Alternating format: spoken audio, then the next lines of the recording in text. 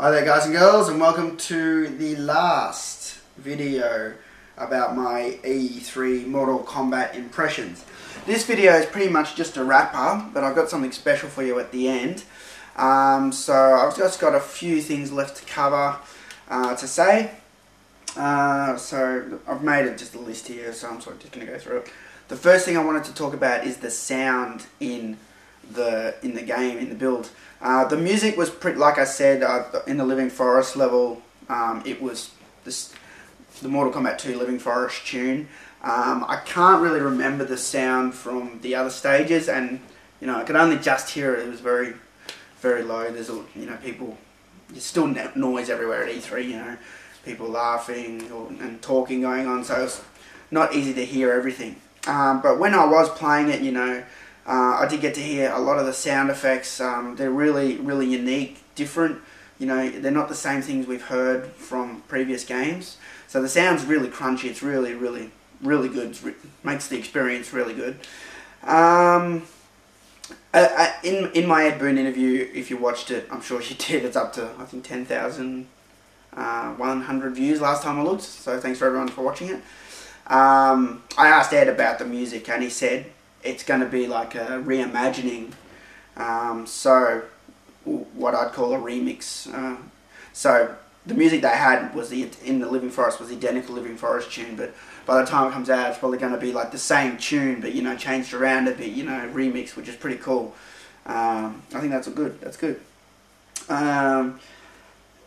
The other thing a lot of you guys wanted to know about was controls. Now, in my last video, I talked about the mechanics. Now, when I talked about the mechanics, it was because, I wanted to talk about how it affected the gameplay. But a lot of people, you asked, but how do you do this? How do you do these moves? I really didn't think that was that important, because by the time you have the game in your hands, you'll know. But I'll tell you guys. Let me just get my Xbox controller. Okay, so gotta think back now. Now, the first thing I'll talk about was super moves. People wanted to know how to do a super move. So you did basically say you were doing Sub-Zero, or let's say Reptile's Force Ball, right? So forward, both buttons is how you do that. Now, to do a super move, instead of pressing both buttons, you also press the trigger and the bumper at the same time. So, hang on, I can't think now. Is it all?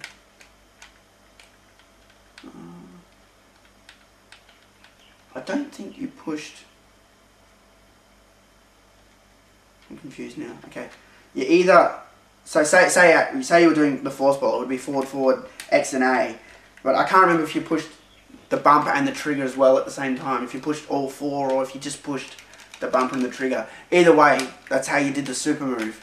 And instead of the standard move coming out, standard force ball, you got a bigger one to come across the screen. A lot of you also asked me about kicks and moves. Like I said, I really didn't pay attention to that sort of thing. It was too much to remember. You got to remember there's 8 characters playable at E3, and they all had different sort of kicks and punches, But like I said, when the game comes out, you'll have a full listing of that. They did have a list in front of me, a book, but we weren't allowed to take photos of it. We weren't allowed to do anything, which is a real shame, because it had all the artwork. All that artwork that the Game Informer magazine had was in this book, all 8 character pictures. So they had artwork of Scorpion, Sub-Zero, Reptile, Sector, Johnny Cage, Melina, Kung Lao. Who did I leave out? I left out someone. All 8 characters. Yeah, and then it had like their special moves in this book, But yeah, we weren't allowed to take pictures, so yeah. Even though for the last, since Deadly Alliance, we haven't had high punch, low punch and that, I've still sort of thought of these buttons the same way. Like, when I play the game, I imagine that they're still sort of that way, like these are sort of low attacks and these are sort of high attacks. That sort of works for me. And then, they added the trips and the uppercuts in Armageddon, so... sorry, not Armageddon, in MKDC. They had the sweeps back in MKDC, you could do the trips a lot easier. So I've sort of just always played it like that. yeah, so I mean, as far as controls go, that's pretty much it. Like I said, I was just doing the special moves, standard sort of fly kicks, punches. You know, I really wasn't focusing on all the moves of each character. You know, I'd need a lot more time if I did that. All right, now the next thing I'll say is today Dan Forden accepted my friend request on Facebook, which is cool. I sent it a while ago and nothing happened. I guess it was inactive because he's added a lot of friends today or the last day on Facebook. Now the thing about that is I checked out his page and he's listed for Warner Brothers games as the lead sound designer, which is cool, which means he's probably doing the music, but there is no confirmation yet. But I'm sure he is because those are his tunes, those are his babies. You know, those, the Living Forest, you know, the Portal, whatever, those MK2, MK1, MK3 tunes, they're his. You know, so if anyone can remix them, Dan Forden can, and he'll do a great fucking job. So hopefully he's doing the whole thing. If not, he's overseeing it, I'm sure. So it's going to be good either way. I'm happy about that.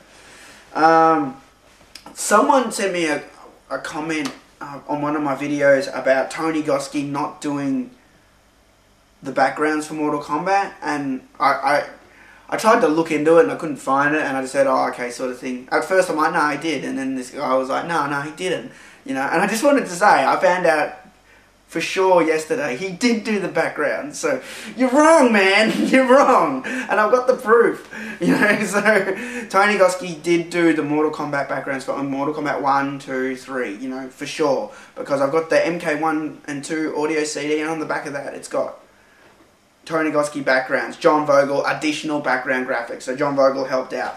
He was, this guy was saying John Vogel did the MK1 backgrounds or something, but Tony Goski did the majority and Vogel helped out, so that's that out the way. One other thing I'll talk about is the blood decal system. I don't think I mentioned this in any of my previous videos. So as the match is going on, right, you're fighting, you get beaten up, your clothes get torn and ripped, and there's like blood all over you. And the cool thing is, as you're punching the crap out of the other guy, you know, if you're making him bleed, the blood like splatters on him and sort of sticks to his clothes, and it looks real badass, you know, like by the end of the match you look like just covered in blood, and the other guy's covered in blood, you know, and it looks really awesome, you know, and I forgot to mention it, so I just wanted to throw that in there, you know. It's a really cool look for the film, for the game. Sorry, I've got a lot of things on the brain at the moment. I've got all these videos I've got to do, and I'm trying to catch up. So,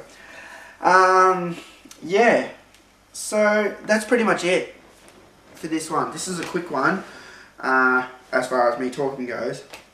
Now, what I'm going to do now is, because I'm sure you guys have a lot of questions, and you know, I might not have answered them in my videos. I'm going to open the floor for a Q&A. I haven't done a Q&A for a long time, so if you guys submit your questions in the comments box, I will answer them in the next video.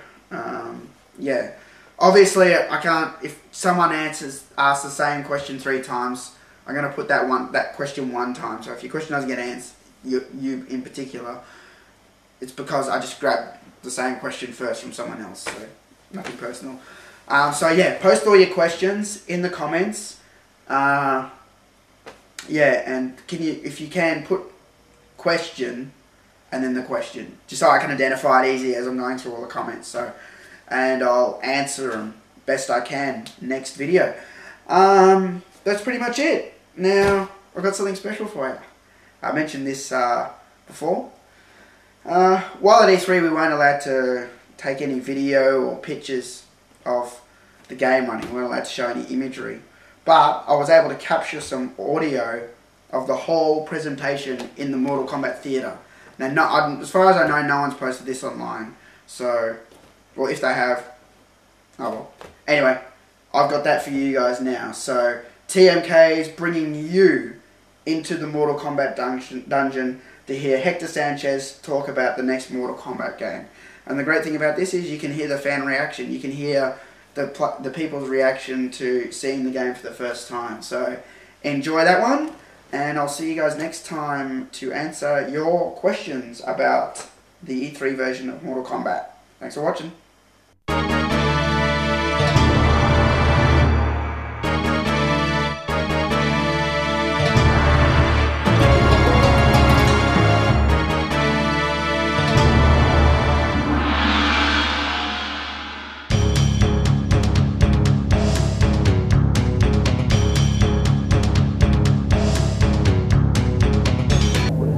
Good morning, everybody. Welcome to the 2010 E3 Mortal Kombat demo.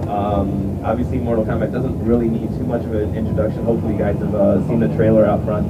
You guys have seen kind of the new things that we're bringing back to this story franchise. My name's Hector Sanchez. I'm one of the producers on the game. I'm here with Brian LeBaron, John Edwards, and Paulo Garcia. They're the lead designers on the game. So we're really, they actually deserve all the applause you give. We'll wait until you see the game before you actually make a judgment on how good their work is.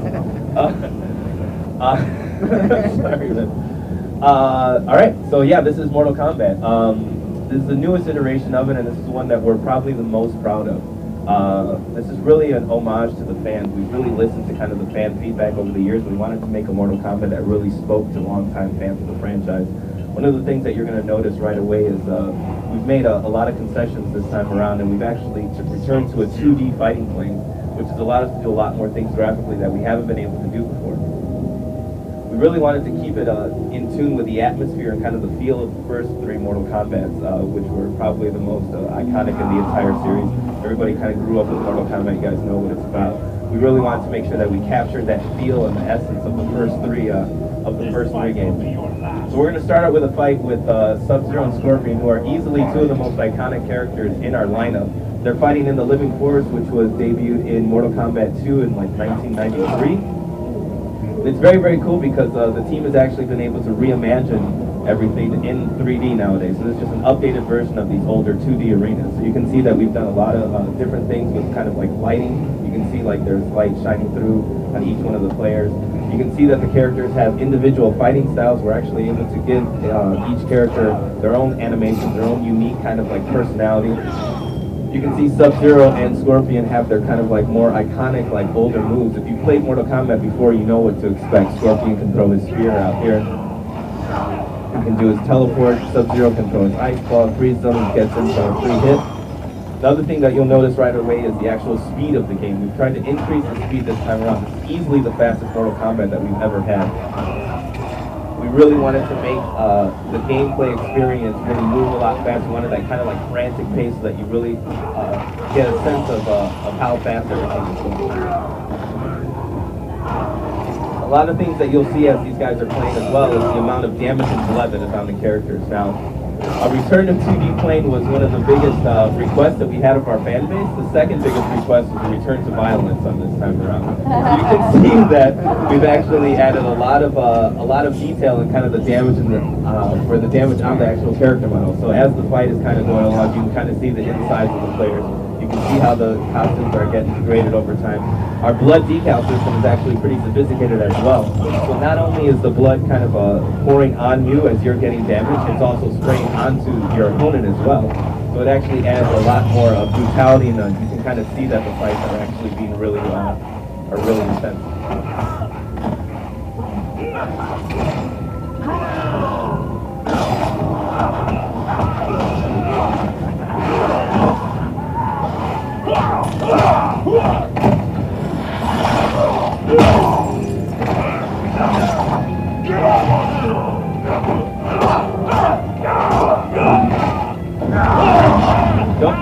Don't do a fatality yet. Sorry.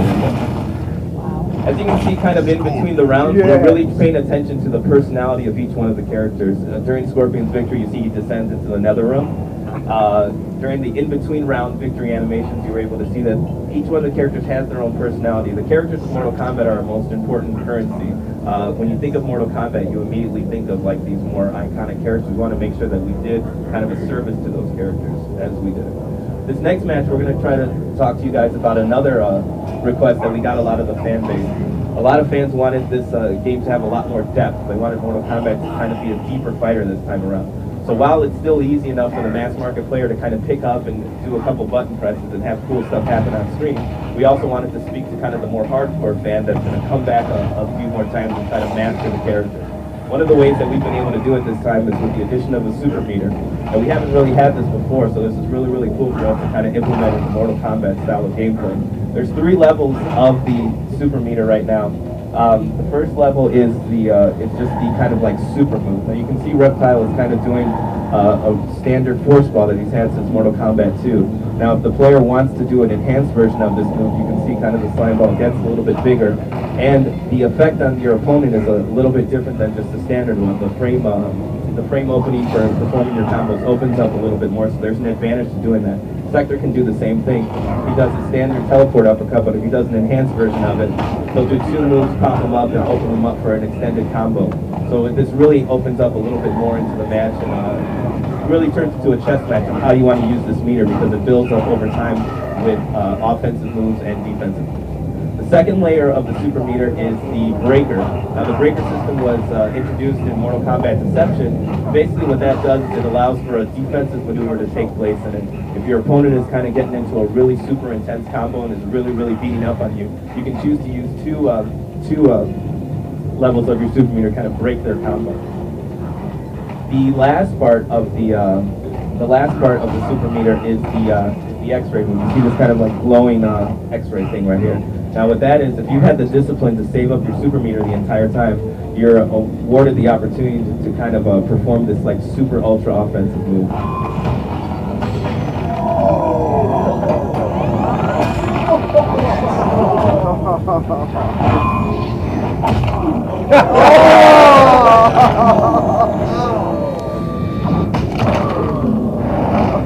So as you can see, as a player, you're really rewarded for having the discipline of holding back on this super meter, and it really, really turns into more of a strategic match as you're playing throughout the game. You can choose to do these like super moves, you can choose to use your breaker if you're getting beat up, or you can kind of do this like really super ultra offensive move. Another cool thing about it is that you're actually able to incorporate these X-ray moves into your combo. So if you really want to do something cool, you can kind of like match everything up together and put an X-ray on at the end of it to kind of really enhance like, wow, I just beat the crap out of my opponent, and kind of like show off a little.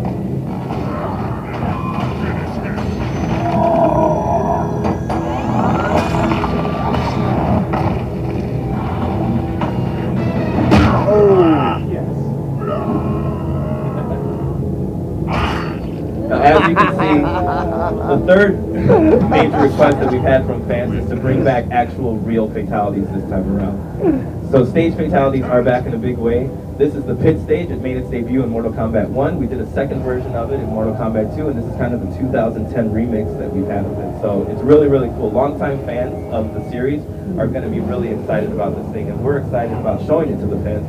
A lot of us kind of grew up with Mortal Kombat, and now we're growing in the franchise, within the franchise. So a lot of the stuff that we kind of grew up seeing, we're actually bringing to you guys this time around. So it's really, really cool for the team, and it's really showing in this iteration.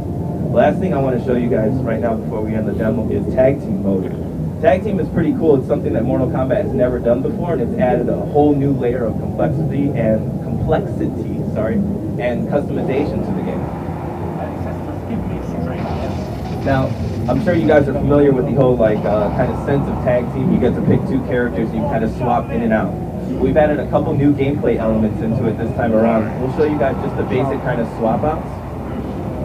You can see that each character kind of has an individualized entrance and exit that really speaks to their personality. As I said earlier, the characters are our most important currency in Mortal Kombat. So as you can swap in and out, you can kind of see that, but there's actually another thing that you can do in tag as well. What it's called is the tag swap attack, where you call in your partner with an offensive move. Now what that does is it takes up 1 bar of your super meter, but it allows you to kind of perform a combo and call in your partner to kind of extend the combo with somebody else. Another part of the tag mode is the tag assist, where you can actually maintain control of your primary character and kind of borrow a special move from your partner as he comes in. It's really, really cool because there's a lot of different combinations you can have with each one of the characters. Some characters' special moves complement other characters' special moves a little bit better than some other ones do. So you're not necessarily going to always pick just your two favorite characters. You're going to pick two characters that actually work well together.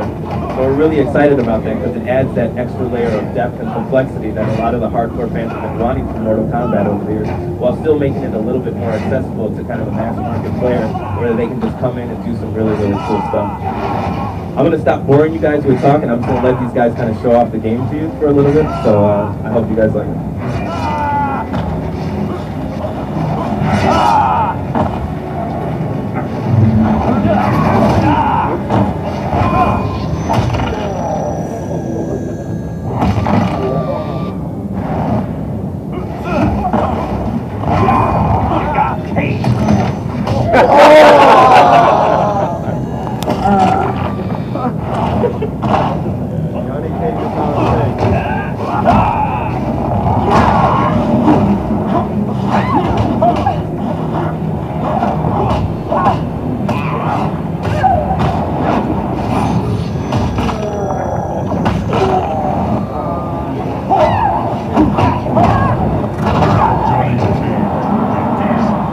So as you can see, this background is Shao Kahn's Coliseum. This background made its debut in Mortal Kombat 2, and again, this is kind of an updated version of it. We've actually been able to add a lot more background animations this time around with a switch to the 2D plane. You can see that the crowd is fully animated, and you can kind of see that there's a big tormentor in the back going on. You can see that Shao Kahn is actually reacting to the match as moves are being performed. It's really, really cool to kind of do these things that we haven't ever been able to do before. And we hope the fans really, really like it because they're able to see these kind of iconic older stages like really take life in 3D in 2010.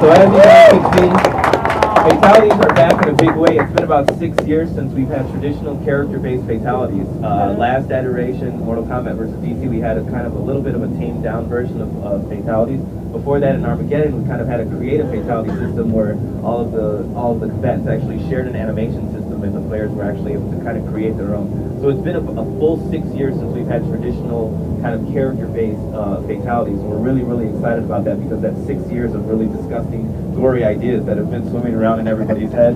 So these are kind of the best of the best. We want to show you guys more fatalities, but instead of kind of making you guys sit through 10 more matches so you can see everything, we actually created a fatality montage that we're going to show for you guys right now. So if you're squeamish, you in the front row over here, you might not want to look at it. We're ready.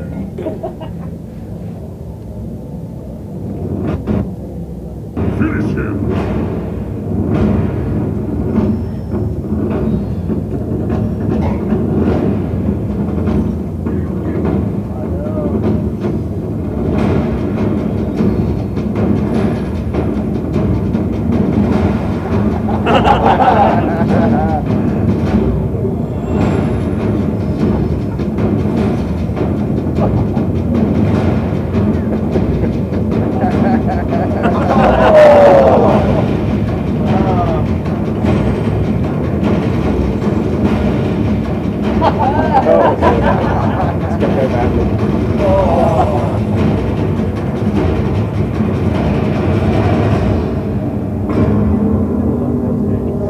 So yeah, that's it. That's Mortal Kombat. I hope you guys liked what you saw. If you did, make sure you go around and tell everybody that you saw this. and tell them to come back and wait in line. Tell your friends. Thanks a lot. You guys can kind of go out that back door. You guys have a ship date? Spring 2011. Multiplayer? Whoops, sorry. Multiplayer, robust online, probably the coolest online experience that fighting games have ever had. Thank you. Thanks,